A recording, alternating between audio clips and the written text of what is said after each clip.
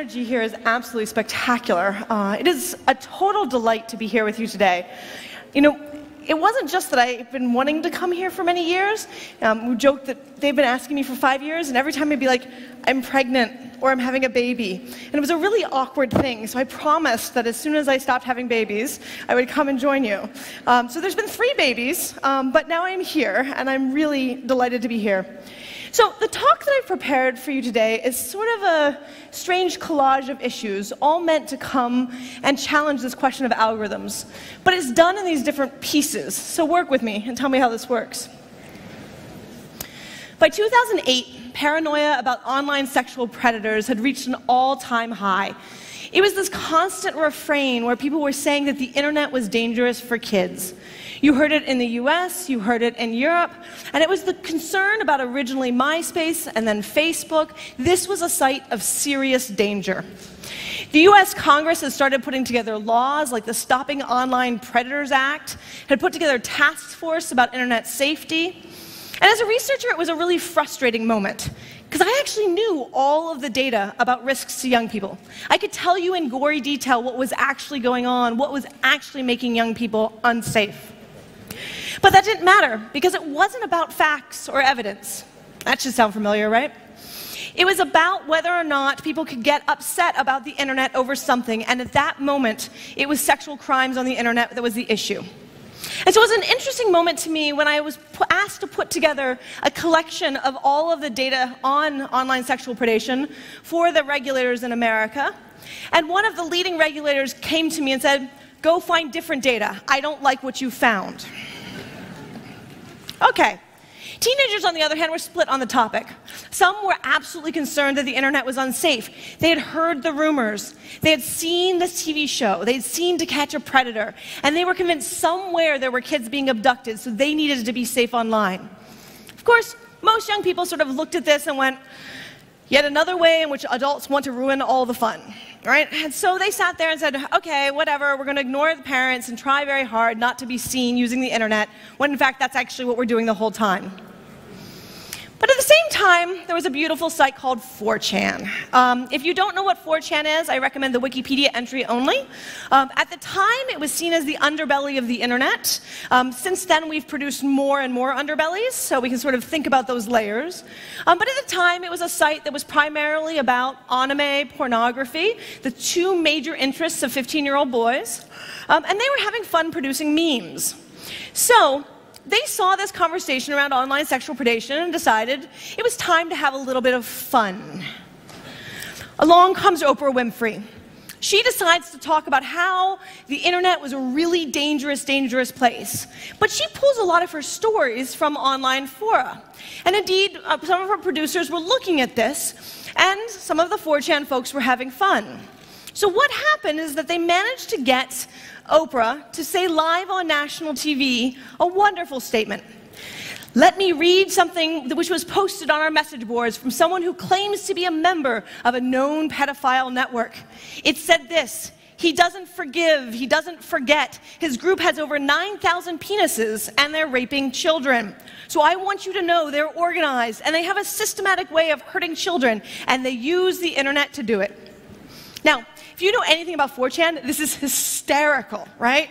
It's not only are you making beautiful references to all sorts of memes, over 9,000, the references to Anonymous, etc., you managed to get Oprah Winfrey to say something ridiculous on live national television. And this, of course, is the ability to hack the attention economy. So, what happens as we think about trolling? Well, let's shift focus for a second, because we're going to go back and forth. A decade later, most of the systems that we're talking about are shaped by algorithms. Search engines sift through content in order to basically use machine learning to determine what might be most relevant to any given query. Recommendation systems, ranking algorithms, they underpin huge chunks of our online experience. But meanwhile, outside of the core internet practices, we see the use of data-driven technologies affecting criminal justice, affecting credit scoring, affecting housing, the ability to get employment. And we're starting to see startup after startup think that algorithms are the solution to everything. AI has become hot. Every company out there is positioning itself as the AI solution to something. No one can quite tell what they're actually arguing, but something will be solved through AI. Now, one of the things I was fascinated by was, what do we even mean by AI in that conversation? And lots of people had different theories, but what I realized quickly is that AI had just become the new big data. It was the mythology that if we just do something more with data, we can solve all of these otherwise intractable problems. But a senior executive at a tech industry company actually explained it to me even more precisely. He was like, of course all of these technology companies are investing in AI, because what's the alternative? Natural stupidity? We don't want to invest in natural stupidity. Artificial intelligence sounds great.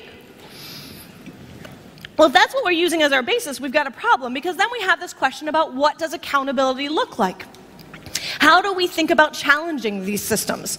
You know, of course, here in Germany, you are at the forefront of trying to challenge these systems, questioning how these technologies can be used, building up different forms of resistance, really asking hard and important questions about where this is all going.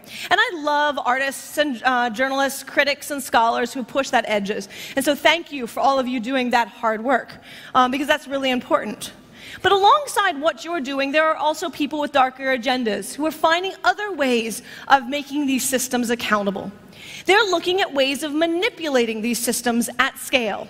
It's not just about manipulating Oprah to say things on national TV. It's about the use of dirty political campaigns, the idea of black ops advertising, the ability to use any tool available to you to manipulate for a particular agenda, regardless of the social costs. And this is where we're starting to see a whole new ecosystem unfold that has become more and more sophisticated over the last decade. And it raises huge questions about what does it mean to hold accountable not just nation states or corporations, but large networks of people who are actually working across different technologies. And so a lot of what I'm going to do today is try to unpack that and build that through. But let's start with some examples. In 2009, there was a pastor in Florida, in the United States. He wanted to spread the message that Islam is of the devil. And so, as a pastor of a small church, around 50 people, he put up this sign in front of his church in order to invite people to share his views. Now, generally speaking, not that many people ride around Gainesville, Florida in the scheme of things, and so it reached different folks who grumbled. But then he got a little smarter. He said, I can actually spread this message louder through media. And so he threatened to burn the Quran. And in threatening to burn the Quran, all sorts of anti-prejudicial organizations sort of stepped up. And they released press releases telling him not to burn the Quran. So the news media starts covering the press releases, originally in Florida, but it starts to scale and scale. Once it hits Yahoo News, once it hits Google, it becomes something that people want to talk about. And so he ends up on CNN talking about all of this, people putting pressure on him to not do this. And so he backs down because he's gotten a lot of attention, and this is really fundamentally what he wanted. But then the attention went away. People stopped paying attention to the issue. And so he revised it. And in 2011, he was part of a group of people who burned a Quran. So what happened was that the news media said, no, we will not cover this, because covering this is amplifying a message that's not important. We will not go and witness this act. But a little-known blogger decided that they wanted to witness this act and write about it. And once that blogger wrote about it, it rippled its way up the chain. Back to CNN he went. It ends up on the front page of the New York Times. The New York Times, of course, is translated into many different languages around the world. And so what happens is that riots start breaking out in different parts of the world. And notably, one of those riots in Afghanistan results in at least 12 people dead, including 7 United Nations workers. Now, why is this important?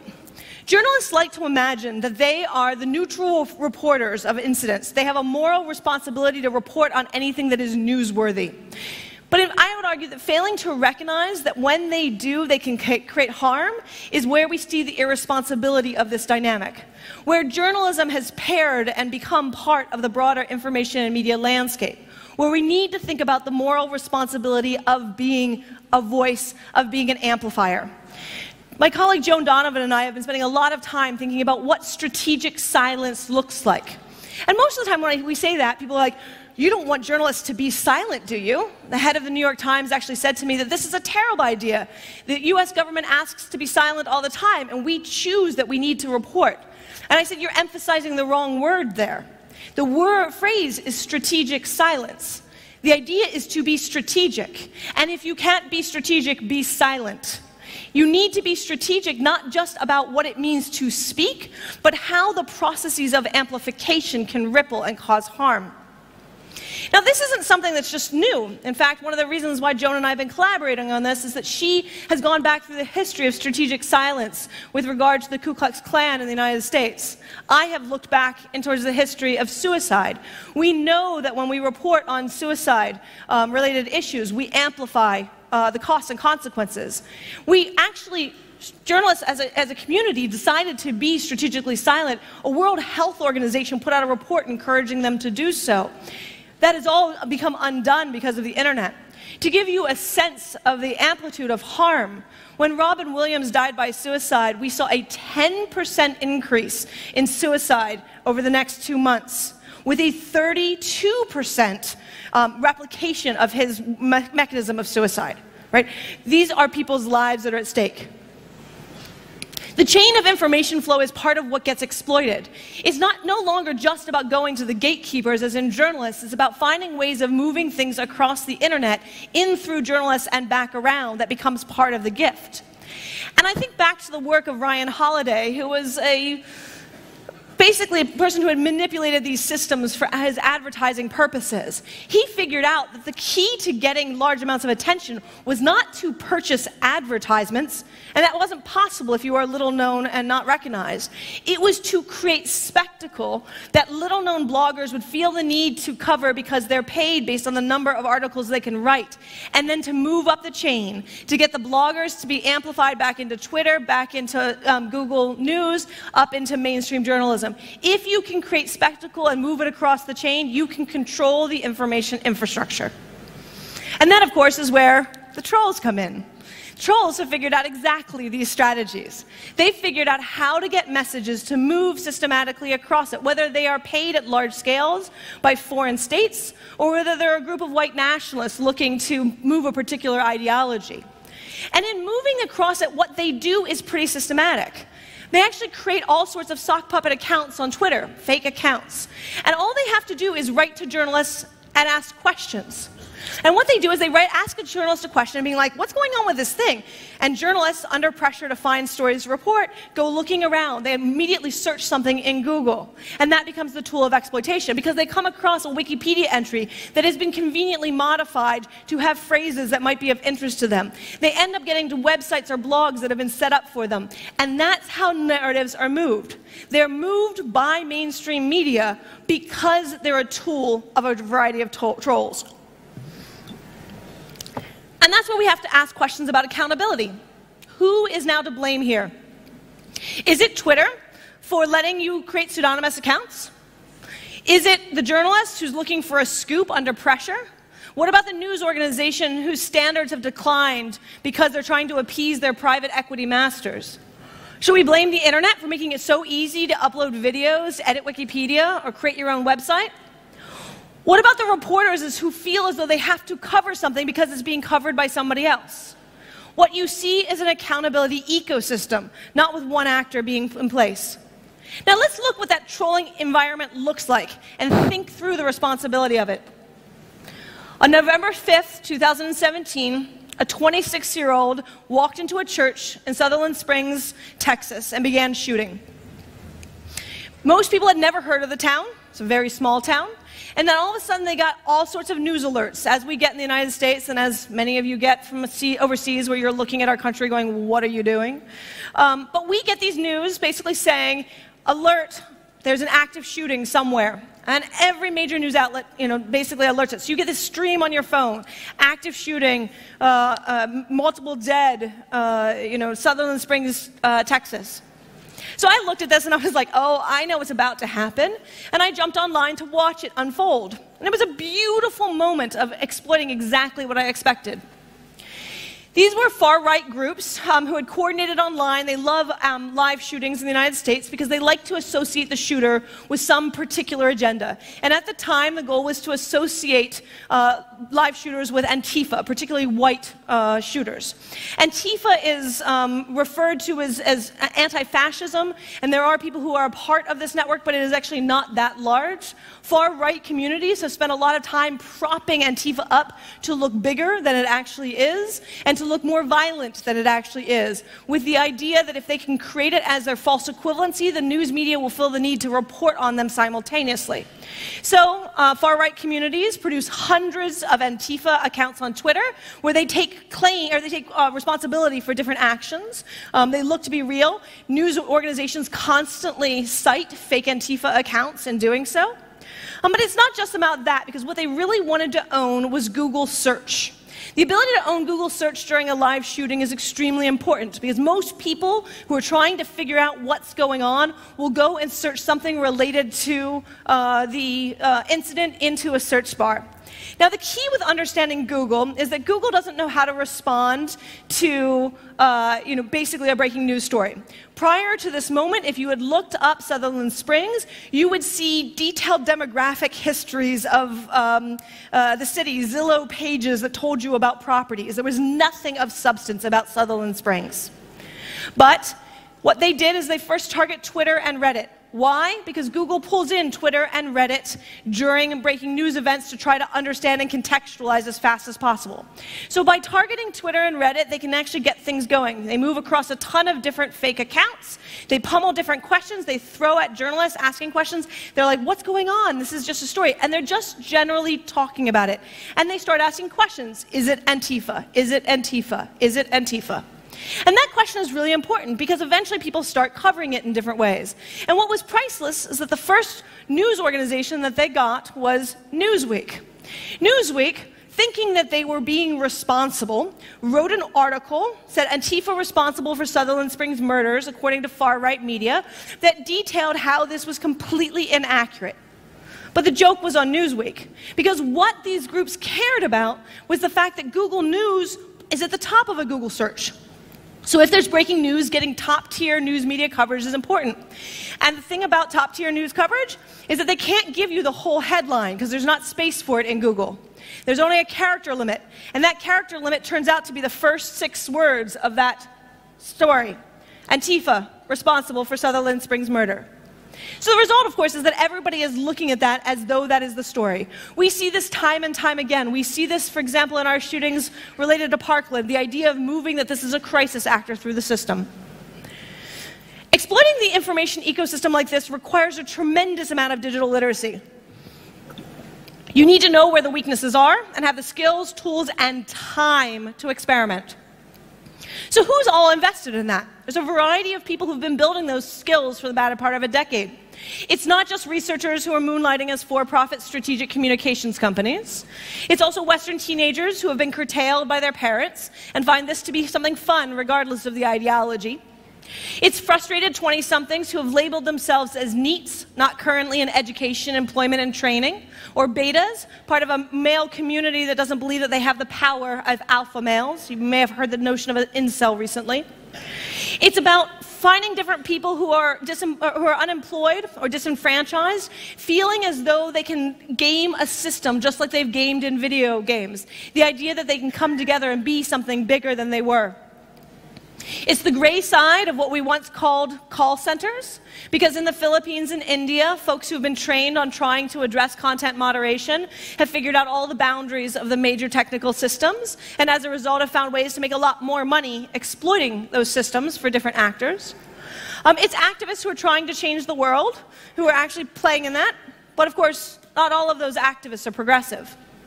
So creating memes to hack the attention economy was really begun as a youth culture experiment, but it has become the formal basis of what we think of as disinformation today. So let's move back into the media to look at how this has begun. In 2010, Russia Today began disseminating highly controversial advertisements to ground its motto, "Question more." It's a beautiful motto. It fits into every media literacy narrative we've ever had. And the resultant posters ended up triggering all sorts of anxiety. For example, in London, posters were put up around this campaign and immediately taken down as propaganda. And then there was all sorts of coverage about whether or not they were propaganda, because they were just asking you to question things. So let's see what that actually looks like. Is climate change more science fiction than science fact? And the really small print. Just how reliable is the evidence that suggests human activity impacts on climate change? The answer isn't always clear-cut, and it's only possible to make a balanced judgment if you are better informed. By challenging the accepted view, we reveal a side of the news that you wouldn't normally see, because we believe that the more you question, the more you know. Now, if you didn't already believe in climate change, that architecture of a question would be really powerful to you. In fact, for those of you thinking within critical perspectives, just start to substitute the actual topic. Just how reliable is the evidence that suggests that there's a correlation between exercise and weight loss? That sounds like a research agenda, right? This is the beauty of a campaign like this. It's seeding doubt into the very fabric of how we produce knowledge. It's destabilizing knowledge in a systematic way. It's by creating false equivalencies that the media will pick up on. This is a project if you're looking to actually engage in epistemological war. Fake news isn't the right frame. Sure, there are financially motivated actors producing patently inaccurate content to make a buck. But have you seen tabloid media? This is a long history of things. I mean, I love the UFO history. It's really wonderful. But what people refer to when they talk about fake news is actually a feeling of distrust towards news creation that is produced outside of their worldview. News that's produced by people they don't trust. News that seems stilted from the vantage point in which they operate. And it's why we see content that is political, like RT, be perceived as fake news from this context. And why a huge chunk of Americans believe that CNN and New York Times is actually fake news. Because here's where epistemology kicks in.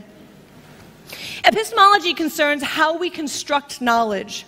People construct knowledge through different ways of making sense of the world. Some emphasize the scientific method.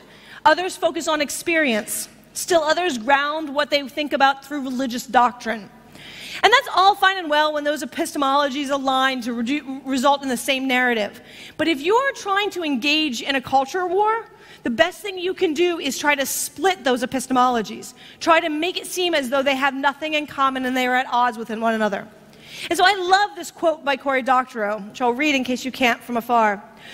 We're not living through a crisis of what's true. We're living through a crisis about how we know whether something is true. We're not disagreeing about facts. We're disagreeing about epistemology. The establishment version of epistemology is we use evidence to arrive at the truth, vetted by independent verification, but trust us when we tell you that it's all been independently verified by people who are properly skeptical and not the bosom bodies of the people they were supposed to be fact-checking. The alternative facts epistemological method goes like this. The so-called independent experts who were supposed to be verifying the so-called evidence-based truth were actually in bed with the people they were supposed to be fact-checking. In the end, it's all a matter of faith then. You either have faith in their experts or you have faith that we are. Ask your gut, what feels more truthful? That narrative is so powerful in splitting people.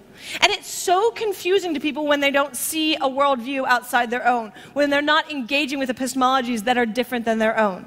Because what's beautiful and troubling about this dynamic is that it's a way of actually asking who gets to control knowledge. And it's something that we struggle with whenever, even those who are producing scientific evidence. So RT's campaign was brilliant, not because it convinced people to actually change their worldview, but because it slowly introduced a wedge into a system. Now, part of what is introduced it to is a system that has bias baked all the way through it. And here's where we need to look at this question from another angle, which is what are the fundamental biases that underpin a huge amount of our technical systems, and how do we see that then be amplified through these disinformation campaigns, and where do they come to converge in undermining all of our data infrastructure? So let me start with an example. LaTanya Sweeney is a Harvard professor, and she was trying to figure out where she could get a paper she had written before. And for any academic in the room, you know you've written a paper in a while, so you search your name in the paper in a search bar, hoping you'll find it, and that's what she did. But she was surprised, because up came a whole set of ads. Want to see LaTanya Sweeney's arrest record? And she was sitting here going, I've never been arrested. What's this about? And so she was with a journalist at the time. They started asking questions, trying to figure out what was going on. And LaTanya had a hunch. She figured that what was going on had more to do with the fact that she was searching for a name than it had to do with her name in particular. And she guessed accurately that if she threw a variety of different names into the search engine, she would get different ads from this company. It seems as though the company had been producing 6 different ads with 6 different approaches to things. So she took the most popular baby names in the United States that are associated with African American culture, and the most popular baby names that are very classically and traditionally associated with Caucasian culture, and she threw them at Google to see what ads would pop up. I'm sure it doesn't take a PhD to figure out very quickly that the names that were white baby names were not likely to get criminal justice-related products. They tended to get ads for background checks. But the ads that were associated with black names tended to be far more likely to be criminal justice-related products. So what's going on here? Google doesn't actually let you pivot off of race, and LaTanya knew that. She was the former Federal Trade Commissioner's technology expert. So she knew something else was happening. What happened is that the way that AdWords works is that you can pivot off of something like name, and then to figure out which names are better depends on who clicks on things. So what happened is that people, average people, you, searching for different names, were more likely to click on criminal justice-related products when searching for black names than when searching for white names. And so the result is that Google learned the racist dynamics of American society and propped it back out at every single person. Right? That amplification power is taking the localized cultural bias and amplifying it towards everyone. And this, of course, is the cornerstone of a huge set of problems when we look at search engines. Now, take a search like baby or CEO.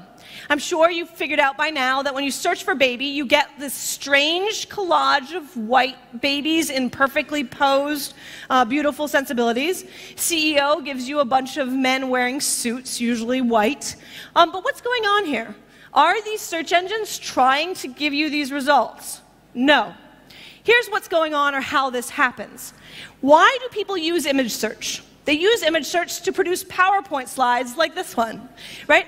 And so what happens is that they search a generic term like baby, not because they're looking to see what categories of babies exist, but because they want a picture of a baby for their PowerPoint deck. And so what they're looking for is stock photos. Stock photo companies have figured that this is a really good way of making money. Put small stock photos into the process, get people to click, they'll buy the big high-res one for their PowerPoint. And so they've mastered SEO. They've gone and optimized by labeling pictures with search terms that are likely for PowerPoint decks and throwing that into the search process. And as a result, for a query like baby, you don't get natural babies, because most people don't label photos that they've taken of their own children with baby, right? They get it because it's stock photos.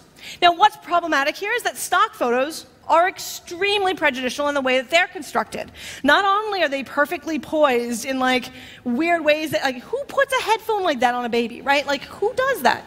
Not only are they done in this particularly constructed manner, but they are highly normative towards different ideas of who is, valuable, attractive, etc. within society. And so you have a problem because the photos coming through the stock photo companies for a term like baby are primarily white. And so then what happens for a search company, right? They see all of this stuff. It looks like it's highly ranked because the SEO has been very much manipulated in different ways. They can't actually see race of an image like this, so they don't know what's going on. But all of a sudden there's a media blow-up telling them that they've done something bad, so they start to look. The problem is that they can't actually see what's going on here, and so then they rely on their users. They start trying to randomize other pictures to put up and see what the users will click on. Well, we're back to really racist users, because the users don't click on pictures that are not photogenically perfect. They don't click on pictures of more diverse babies. They click on pictures of white babies under the age of 1. Right? And so how then do you deal with a society that's extremely prejudicial at multiple angles, feeding the entire data system? And here's where we have a fundamental flaw of any kind of machine learning system. The machine learning systems are set up to discriminate. And I don't mean that in the cultural sense that you're used to. When we think of discrimination, we think of the ability to assert power over someone through cultural discrimination. What these systems are set up to do is to segment data in different ways, to cluster, right, data. That is the fundamental act of data analysis, is to create clusters. But when those clusters are laden with cultural prejudice and bias, that ends up reinforcing the discrimination that we're just discussing. Now, grappling with cultural prejudices and biases is extremely important, but patching them isn't as easy as one might think. Because figuring out how to deal with people who are spending tons of money and energy gaming systems, coupled with prejudicial activities of search by average people, makes it a really hot place to try to figure out what's going on. It's also where things get gamed. Now let's talk about some of the gaming problems here. In 2012, in the United States, it was really hard to avoid the names of Trayvon Martin and George Zimmerman. Zimmerman had murdered the teenage Martin in Florida, and he had claimed self-protection under our ridiculous laws called Stand Your Ground. I'm not going to defend U.S. gun laws. I know the feelings here. The feelings are shared, but in the United States, many people believe that these laws are important. And so what happened was that, there was a whole set of dynamics going on around gun laws, around the brutal murders of young black men in our country. And so this hit a level of fervor in the United States. Every media outlet was covering it. Well, not all young people pay attention to the media outlet. And in South Carolina, a white teenager by the name of Dylan Roof wasn't paying much attention to the media, but he kept hearing this in the ether somewhere. And finally, he decided to search the names Trayvon Martin into Google to figure out what was going on. And he decided to read the Wikipedia entry. And the Wikipedia entry was written, as Wikipedia entries are, in a very neutral voice detailing the dynamics. Coming from the position he was coming from, he concluded by the end of the Wikipedia article that George Zimmerman was clearly in the right and that Trayvon Martin was at fault. But more importantly, there was a phrase that was put inside that Wikipedia entry for him to stumble upon. That phrase was black on white crime. He took that phrase and he threw it into Google. We know this because he detailed it in his manifesto. He took that phrase into Google, and by running a search on black on white crime, he came to a site called the Council for Conservative Citizens, which is a white supremacist, white nationalist site. The result is that he spent the next 2 years going into forums on white nationalism, exploring these different issues, coming to his own formative ideas of white pride in ways that are deeply disturbing and deeply, deeply racist. And on June 17, 2015, he sat down with a group of African-American churchgoers during a Bible study in South Carolina. He sat there for an hour before he opened fire on them, killing 9 and injuring 1. And he made it very clear, both in his manifesto and his subsequent trial, that he wanted to start a race war. So what's going on there? There are 2 things that you need to unpack when you understand the manipulation of these systems. The first is a notion of red pill. A red pill is a phrase like black on white crime that is meant to entice you into learning more.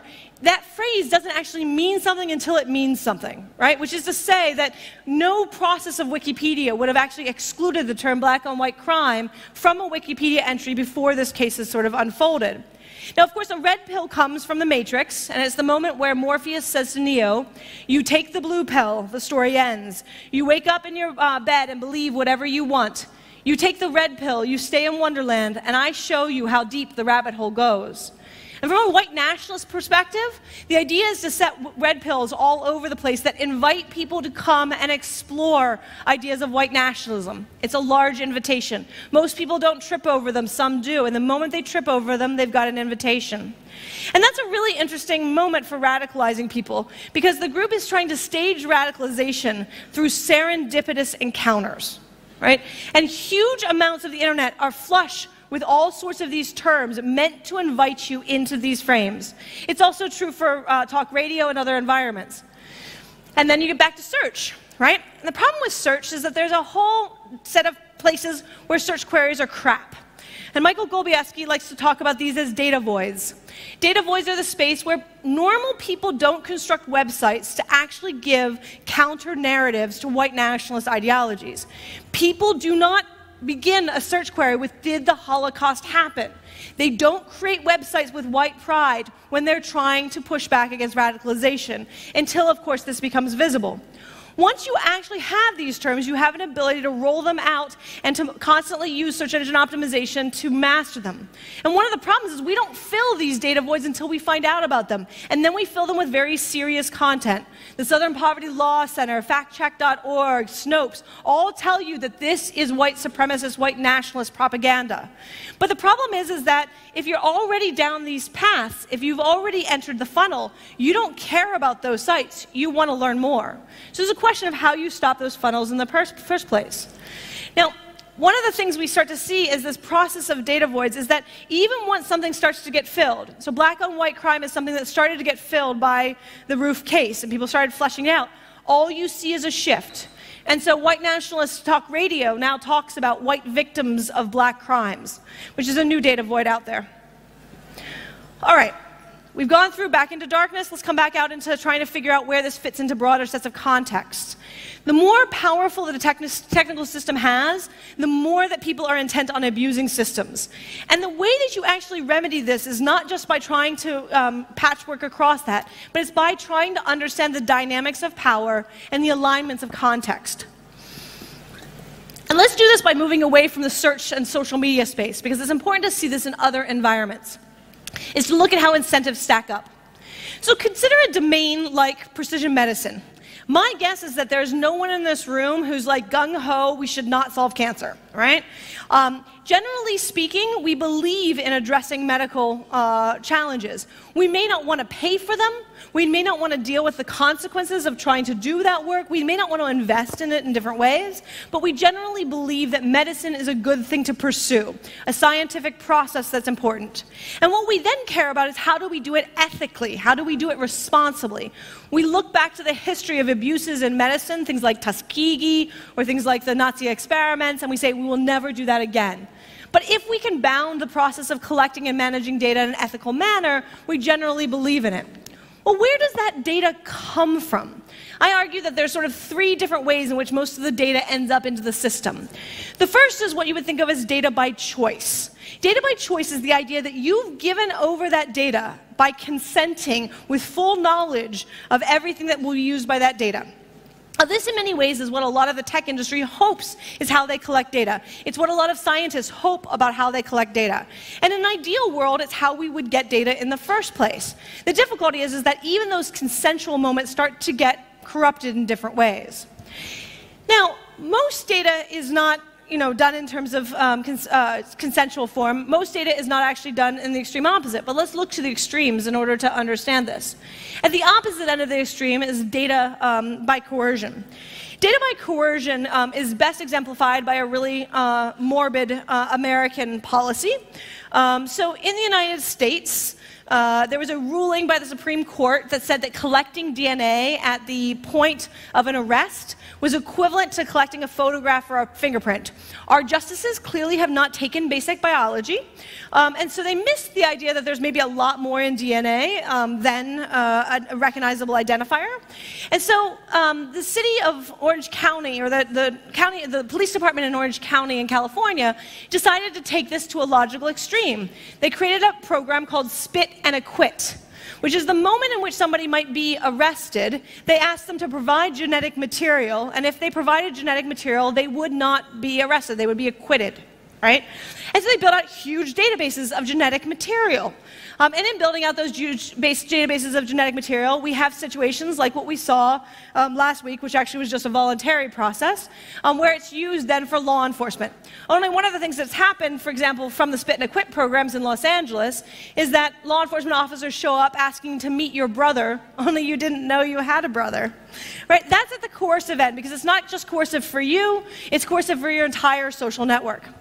Now, the vast majority of data that we deal with in this ecosystem is data by circumstance. This is you posting things on Instagram because you're hanging out with your friends and you hope everything will be okay.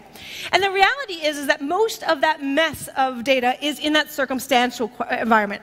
So when we get outside of precision medicine, we don't necessarily think about data that's been done through consent. Now, we look at precision medicine as an opportunity, a place where we can actually pursue things, because generally we believe in the pursuit.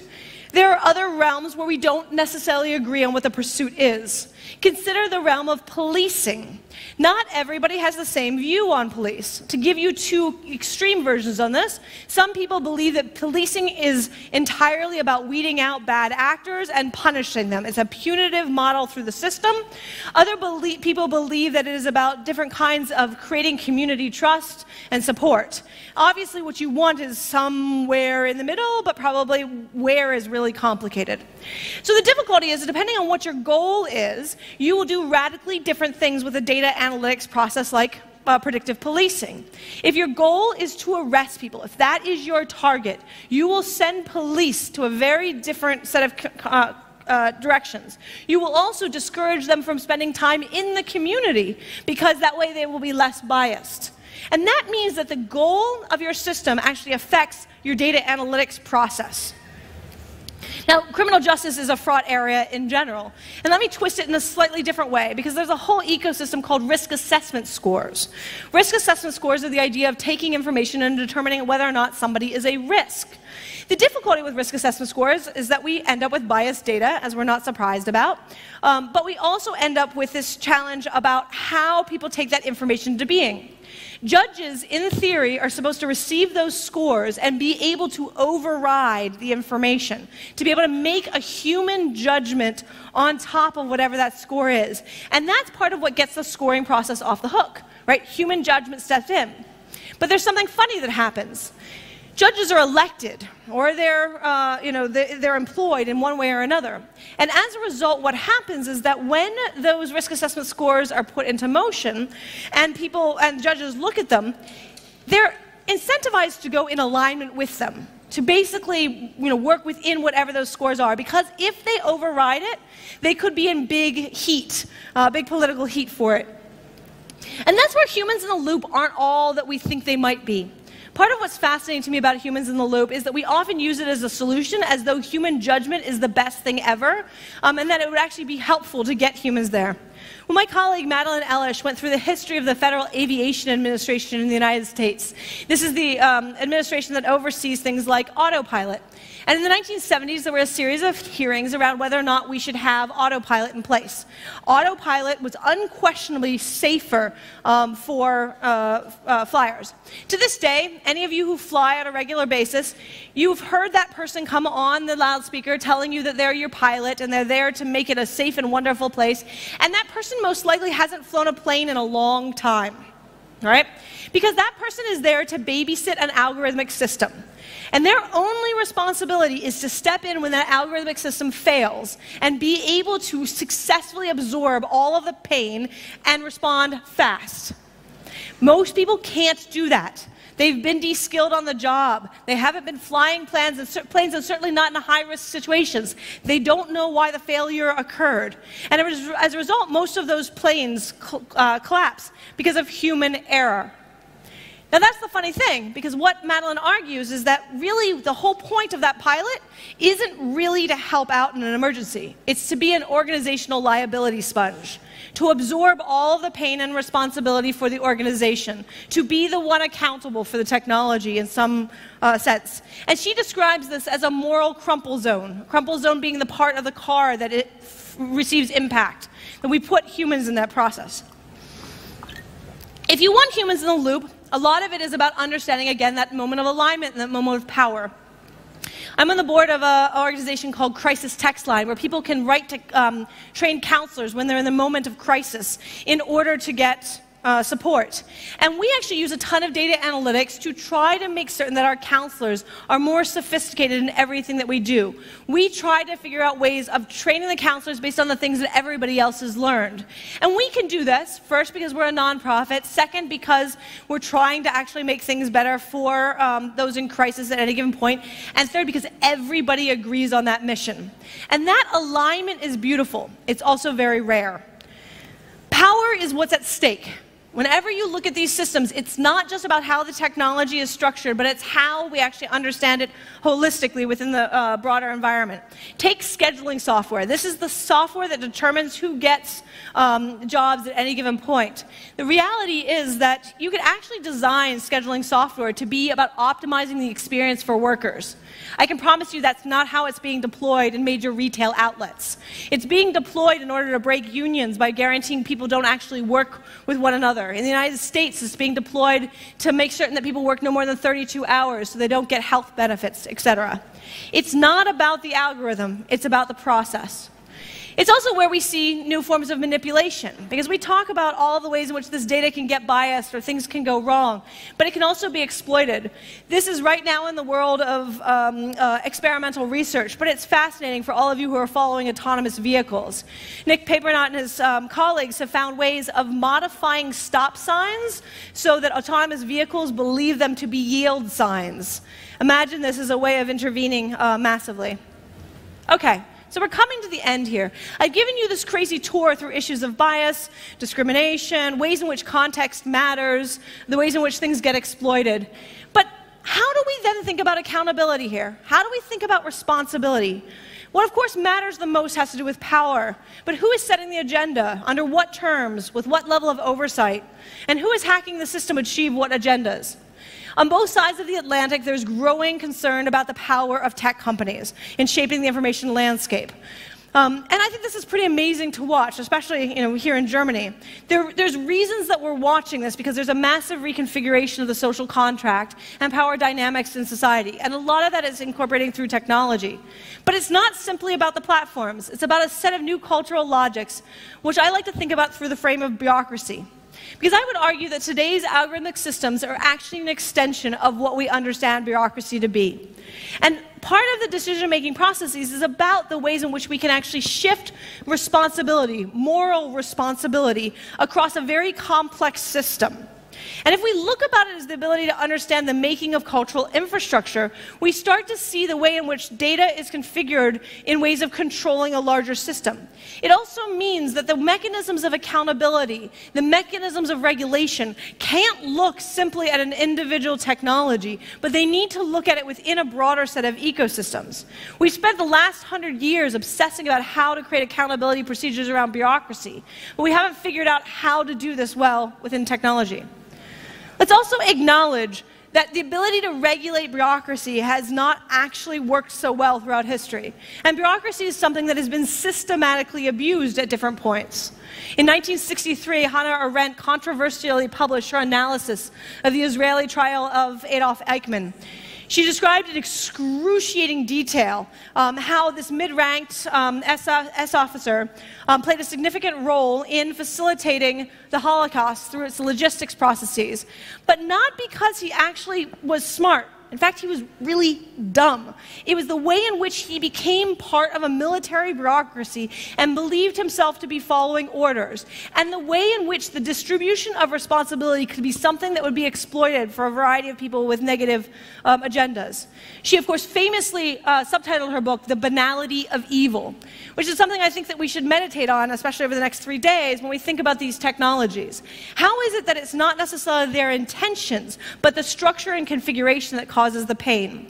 And so from Kafka's The Trial in 1914 to Arendt's ideas of Nazi infrastructure, we've seen some of the dynamics of where bureaucracy can be mundanely awful to actually horribly abusive. And I would argue that the same algorithmic systems are introducing that wide range of challenges for us right now. It also means that the roots of today's problems are much deeper than how an algorithm prioritizes content or maximizes towards a present goal. Just as adversarial actors are learning to construct and twist data voids, the new technologies we're seeing are actually becoming a logical extension of neoliberal capitalism. The result is that we give people what they want with little consideration to how individual interests, how financial interests may end up resulting in undermining of social structures. Because what's at stake is not within the bounds of that technology, but the broader social configuration.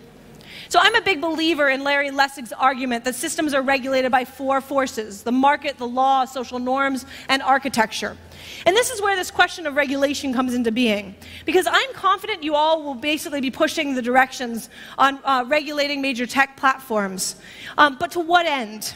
Are you purely looking to regulate the architecture of these systems without disturbing the financial infrastructure that makes them possible? Or are you willing to dismantle the surveillance infrastructure that props up targeted advertising, even if it means that your politicians and other capitalist structures are going to lose their ability to meaningfully advertise to people? Are you willing to dismantle financialized capitalist infrastructure that pushes companies to hockey stick profits quarter over quarter? And what will you do to grapple with the cultural factors that manipulate these systems? What are you willing to do to make certain that prejudicial data doesn't get amplified through them? Because what's at stake is not just what we can set up legally in terms of a company, but how we can actually structure the right kinds of norms and cultural structures around it. Fear and insecurity are on the rise, both here and in the US. And technology is not the cause. Technology is the amplifier. It's mirroring and magnifying the good, bad, and ugly of every aspect of this. And just as bureaucracy was manipulated to malicious purposes, we're watching technology be a tool for both good and evil. What we're fundamentally seeing is a new form of a social vulnerability, security vulnerability, sociotechnical vulnerability. Fundamentally, what comes back to over and over again, questions about power. And this is where I want to sort of leave you for the next couple of days to really think about things. Because stabilizing the ability to really grapple with an information war, an epistemological war, goes far beyond thinking about how to control or make sense of a particular technology. It requires us to think about all of the interfaces between technology and the news, technology and financial instruments, technology and optimizing for social interests, technology in our public good. And frankly, I'm not actually sure how we meaningfully regulate these systems, because what I know for sure is that regulating the tech companies alone isn't going to get us where we want. Thank you.